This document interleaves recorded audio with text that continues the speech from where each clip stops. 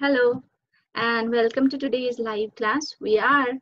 We were actually discussing about the classification of organisms. We discussed about the kingdom Monera in last class. So today we are discussing about the next kingdom, that is what? Kingdom Protista.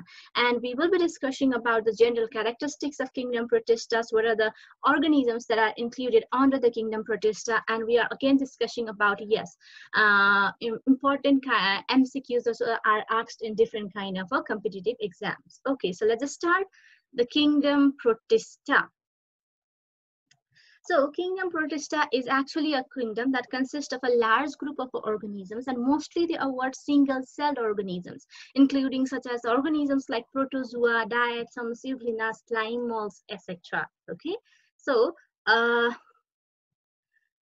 let's see kingdom Protistas. What are their general characteristics? Protista, they include unicellular organisms. Some of them might be multicellular, but basically mostly they are what? Unicellulars. And one major thing is what they are now eukaryotic organisms. Earlier in kingdom Protista, they were the what? Prokaryotic organisms. Now kingdom Protista is a eukaryotic organisms, meaning that they have got a true nucleus. They form the links with the plants, animals, and fungi. So also they are categorized like a plant-like, fungi-like, and animal-like protists. Protists are actually the connecting link between the lower or simple group of organisms, that is kingdom Monera, and complex group of organisms, that is what? Plantae, Animalia, and fungi. So they have a characteristics which is relatable with Plantae, Animalia, and fungi, as along with what? Different kind of monerans. That's why they are considered as a what? Connecting link, and are the important organisms of our biodiversity. Okay, so they are basically aquatic and are present in damp soil when we discuss their habits. Yes, and they are mostly reproduced by sexual means, and they rarely reproduce by the sexual means of reproductions. Some of them might have a locomotory organs for the movement, whereas some of them are what? Non-motile. So some locomote by the help of a cilia, some by flagella, and some by what? Pseudopodia. We are going to discuss about each of them. So diatoms, euglena, amoeba, plasmodium, slime mouse, these are the general examples that falls under the what? Kingdom Protista. So now diatoms belongs to has one questions, and the options are Monera, Plantae, Animalia, and Protista. Yes, diatoms actually belongs to the what? Kingdom Protista. So Protista is the correct answer. It's kind of a questions might be asked. So with the examples, so you need to be clear about the different examples that falls under different organisms that fall under the what? Kingdom Protista. Okay, so let's just carry on. Protista includes chrysophytes, dinoflagellates, euglenoids, slime molds, and protozoans. So in case of a Protista, they basically includes this group of organisms. So now let's discuss about each of them individually and their general characteristics. So chrysophytes. So chrysophytes, they basically includes diatoms and desmids. They are considered as a golden algae. Yes, they are generally aquatic. So they might be freshwater, they might be marine. Cell wall is indestructible. One of the important characteristics usually asked in MCQs questions. So indestructible kind of a cell wall, that is because of the presence of a what? Silica. Okay, hard substance, that is what? Silica. So they do not have a flagella. Organisms which do not have a flagella and has a indestructible cell wall, they are what? Chrysophytes. And they are, of course, they are microscopic and phytoplanktons. We consider them as a planktons because they freely float with the current of a what? Waters. They are not actively swimming, rather they are moving with the wave current of a what? Water. That's why they are considered as a what? Phytoplanktons. And they do bear the chlorophyll pigment, that is chlorophyll A and chlorophyll C.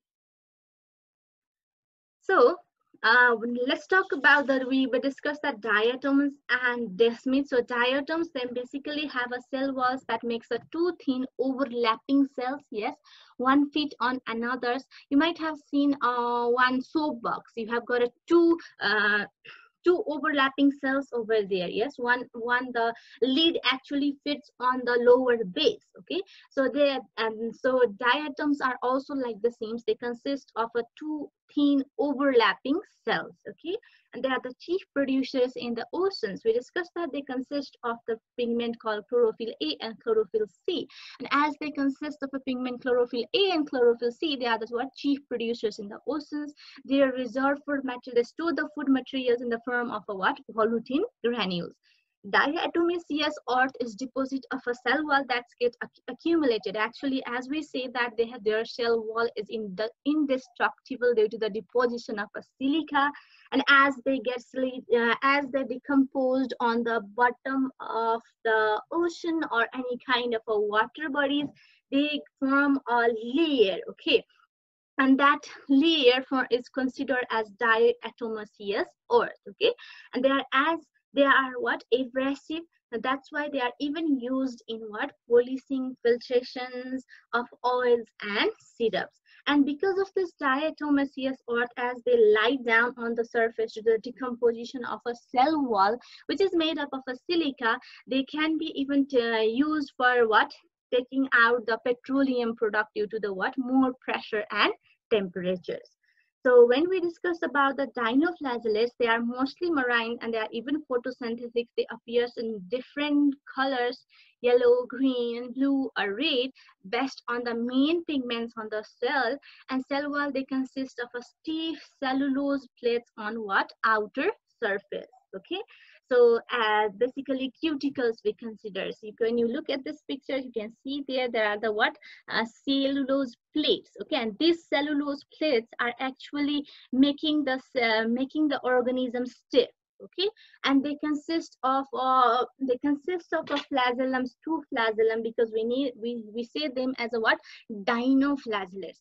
Dino means two, flagellates means what? Bearing flagella. So they bear two flagellum. That's why you can see in the pictures there is what? One transverse flagellum and another is what? Longitudinal flagellum. Okay, so they multiply very rapidly and toxins are released by such a large numbers, and they can even kill other marine animals such as what? Feces. As because of their rapid multiplications, with the release of a toxins, they are actually even able to kill the what? Other marine animals. You might have heard about the PSP, that is paralytic cell poisoning. Yes, so that is actually caused to means that different feces, shellfish, when they have those kind of phytoplanktons, those kind of organisms, the same is again transferred into the what? Animals or human beings after having that cell phase, which is a kind of a biomagnification. Okay, so the examples are goniolochs and noctiluca. Yes, red tides are seen on the surface of a sea. Red tides and red algae are different things. Let's not get confused on the red tides and red algae. They're not the same. So you can see here in the pictures, in the red tides you are seeing there, they are grown on the surface of a sea. Those are the what? Goniolochs. And this goniolochs is a kind of a protist that fall under the what? Dinoflagellate. Okay. Similarly, one of the interesting organisms that is noctiluca, you might have seen it in many kind of movies also. Those are bioluminescent as they releases the what? Light. Okay. So noctiluca fall under it also. So now let's discuss about the euglenoids. Okay, so euglenoids, they are mainly freshwater organisms and they are even found in the stagnant or still waters. They are considered to be the connecting link between plants and animals. Yes, and they have consist of their shell wall basically have a rich layer that is called as a what? Pellicle. And flagella, there are two flagella. One is very short, sometimes it is very short that it is even not easily distinguished. Yes, and another is one long one. And mode of nutrition is basically mixotrophic. And when we say mixotrophic type of nutrition, that means what? It includes both autotrophics and heterotrophs. And when we say mixotroph, when they are lying on the surface layer of the water, and because of the photoreceptor cells, because of the presence of this photoreceptor cells, they tries to move towards the what? Sunlight. At that time they can form the what? they can form their own food and they become the autotrophic. But when they are at the bottom of the oceans, when they cannot sense the sunlight at that time, they cannot make the what food, and they act as a what heterotrophs. Okay, so this is the basic pictures of a euglena. Yes, so they consist of you are seeing here only one flagella. I already said that another flagella, it is what sometimes in many of the cases they are almost entirely inside the cell also. So nucleus, mitochondria, they are chloroplast. Yes, because of the presence of this, they are able to make the food. So endoplasmic reticulum, photoreceptor cells. So now reserve food materials of euglena is volutin granules, paramylum bodies, starch, and glycogen. It is again one of the most frequently asked questions in many of the competitive exams. So volutin granules, we discussed this. About the volutin granules in case of a what? Diatoms, chrysophytes.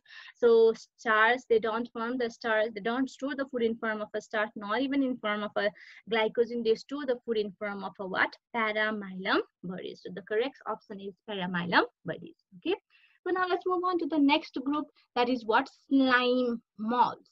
So when we are discussing about the slime molds, you're seeing the first letter, that is a slime, which basically means something that is very slippery. Yes, and they do have a body structure as a thallus, and on the above of this thallus or thalli grows the what? Different fruiting bodies. Okay, so they are slippery or slimy, from where it got its name, that is what? Slime molds. They grow on with decaying vegetations and are found common on the lawns and moist fields.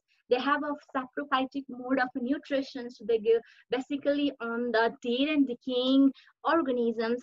Similarly, Plasmodium is an aggregation of what? Slime molds. Okay, so now protozoans. So they are unicellular. They are believed to be primitive relatives of animals. We say that some of them show the characteristics related to the Atlantis, some of them shows the characteristics related to the animals. So we can consider protozoans as that type of a protist, which is a close primitive relative to the what? Animals. Okay, and they are basically heterotrophs. Yes, because they are related to the animals. They are amoeboid, ciliate, sporozoa, flagellates. So these are the different kind of what? Protozoans. Okay, when we discuss about the amoeboid protozoans, basically they are what? Amoeba in case of human beings. They in lying in the intestine, and amoeba histolytica is causing a disease. We call it as a what? Amoebiasis. Similarly, flagellated protozoans, they consist of a flagella, that is trypanosoma, which causes the disease of frequent sleeping sickness. About the diseases, it will be more clear in other chapters related to the diseases. Ciliated protozoans includes, that means they have a locomotory organ as a what? Cilia. Those are what? Paramecium. And sporozoans means what? They bear the spores. We already said that sporozoans means what? They bear the spores, sporozoids, and that causes the disease, that is what? Malaria. Okay, and the causative agent is of course the what? Plasmodium. So we will be discussing about next kingdom, that is a kingdom fungi, in our next live class.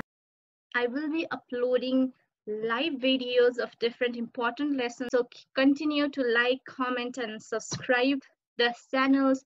Hope to see you soon and stay safe. Thank you.